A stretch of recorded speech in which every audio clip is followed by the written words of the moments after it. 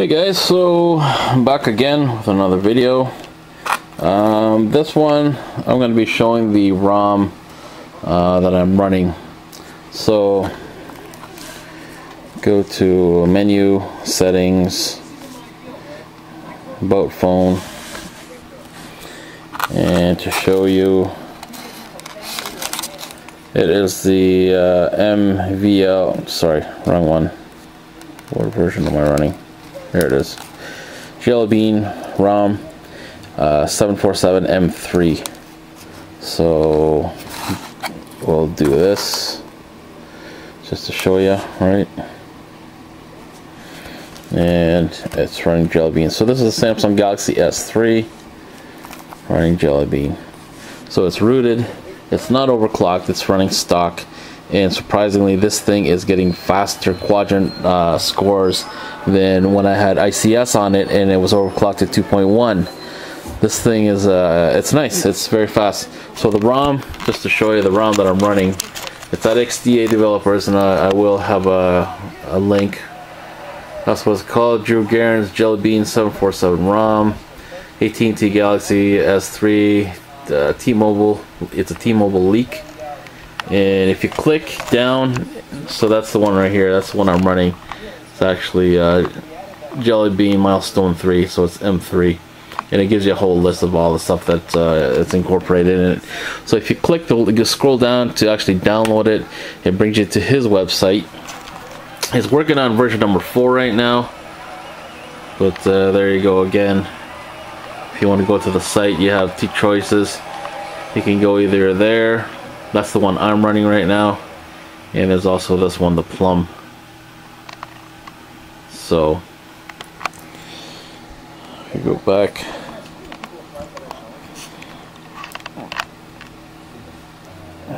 get this thing to focus again. Okay, so all right. So this is JellyBean. I'm not running the stock UI, as you know from my videos. I like Go Launcher EX. One thing that does not work with this that I usually use for my text messaging is handset. I tried doing the permissions. I tried cleaning up both Delta cache, system cache. Did the permissions, reboot, delete all files from the internal memory card.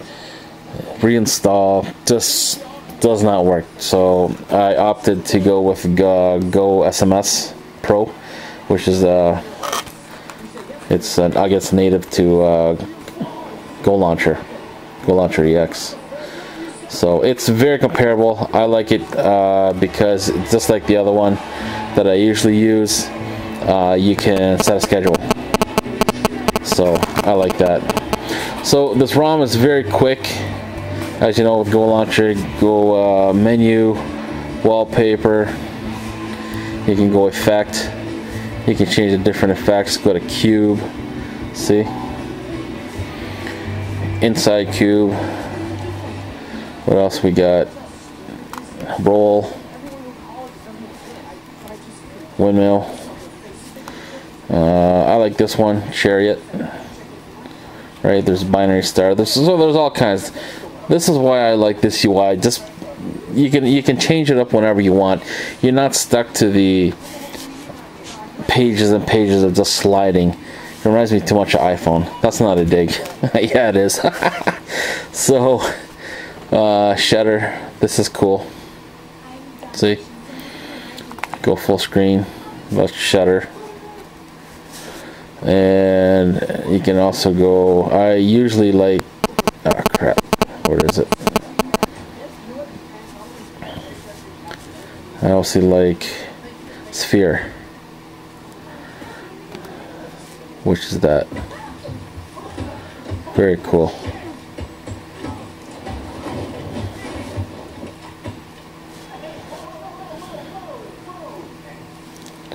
So that's really nothing new from any of my other ones. With this JellyBean, it is very customizable. I like it. You can go menu, you can go settings. What else? I think motion. Actually, no. It's with the user interface Go launcher. So you go menu preferences and you got gestures. So I have it set so that the home screen function, I have nothing happens. When I glide up with my finger, it fires up the camera. Glide down, fires up the gallery. This ROM is also running the gallery from the Galaxy Note 2, the one that's going to be released next month. This is running the software from it. It's very cool. I'll show you that in a little bit. But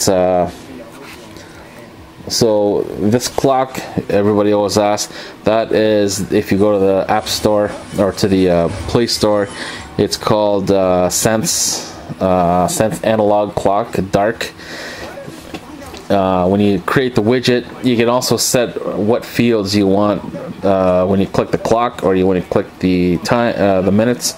I click that. I have it set so my alarm clock fires up.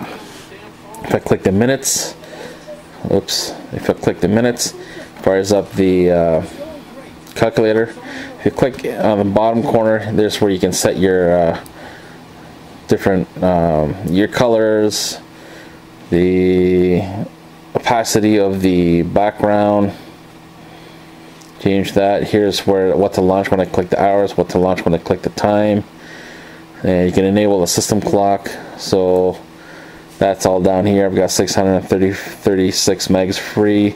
That's my internal memory card. It gives me the temperature, so I like that. So once again, to show you, when I swipe up from the bottom, just do it again. Why isn't it doing it? Oh, so you swipe up from the bottom, it fires up the camera. If you swipe down, it fires up the gallery.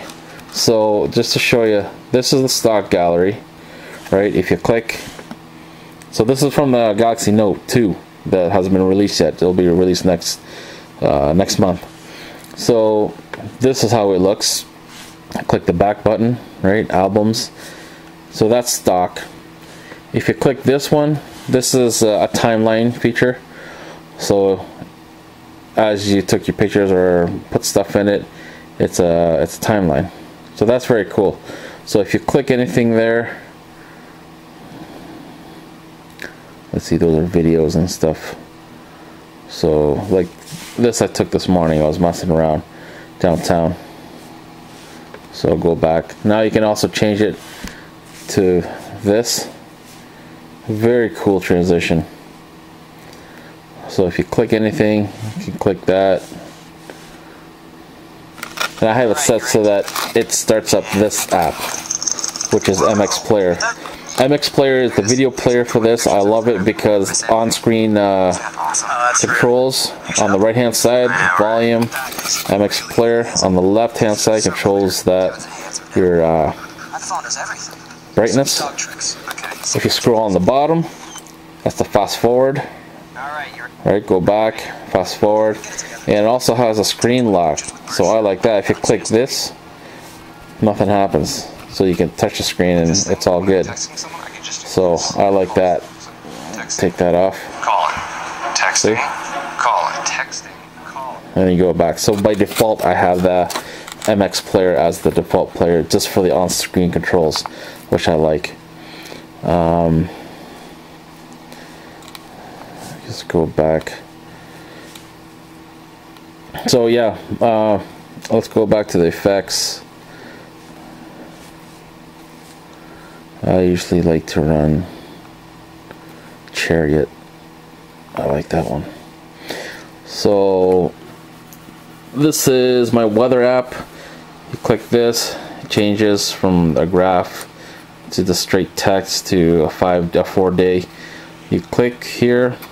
This is called Palmary weather, and I purchased this because I like it. It's a nice app. Click that. It's a 2-day breakdown of a 2-day. Here's your 15-day, and weather reports for airports. Ones are Ontario, Detroit City, anything near you, I guess. So click now. That's what's going on now. So I like that. This is called Business Calendar. I also like this because you can go full screen. On the top left here, if you click that, it just goes to these bars of what's being taken up. If you click T for text, then the text comes up. So I like that. If you click it, it goes into the app, and if you, let's say if you click here, it pops up the day, what's going on during the day. So I like that too. That's cool. What else we got? Just nothing there. Here's a widget for pictures. You can set it here. You can set the preferences.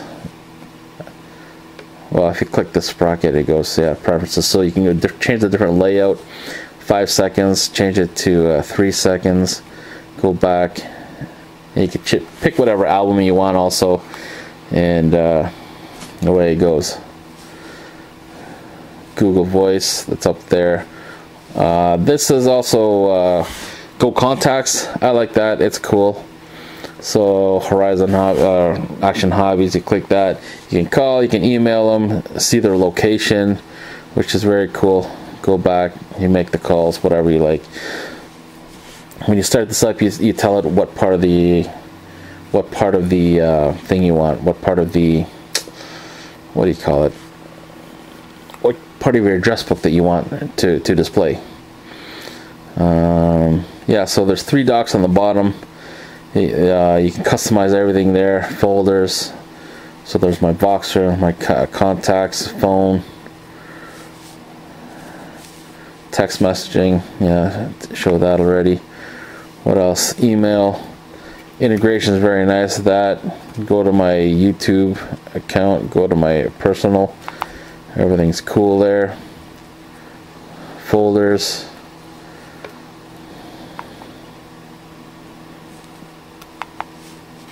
If you pinch, you can see all your screens. You can add screens here. See, if you don't like it, long hold, get rid of that, get rid of that, and you can also long hold and rearrange your screens. This is green because when I push my home button, it'll go to that page. If I click this, oh crap, if I click this, that greenhouse lights up. Now if I click my home, that becomes the home screen. Click this, come on. Now I'll click my home screen, it goes to that. So I like that. Let's try Google Voice.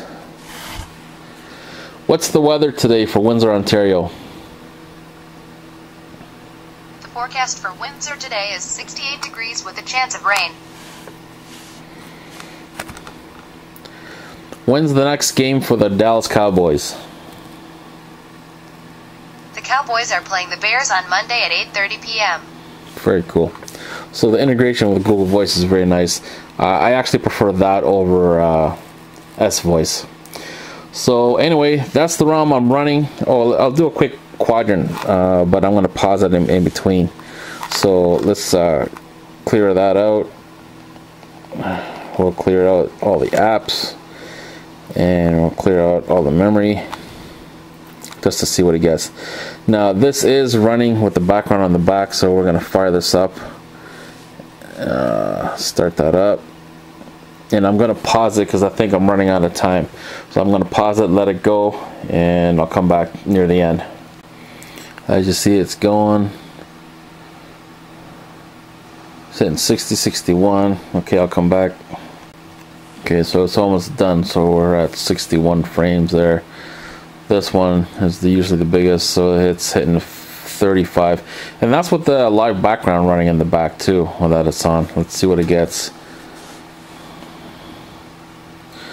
So this is stock JellyBean, not overclocked. I'm hoping you can see that. Your device 6170, and that's stock, not overclocked. So I'm actually waiting for the overclockable kernel so we can see how much this will go. Now if you look at my other video when I was running ICS and overclocked to 2.1, I think I was hitting a little bit more than that, but that's running at 2.1. This is stock and it's hitting 6100. Not bad at all. Alright, hope you liked the video. That's my Samsung Galaxy S3, rooted, modded, tweaked, running a custom JellyBean ROM.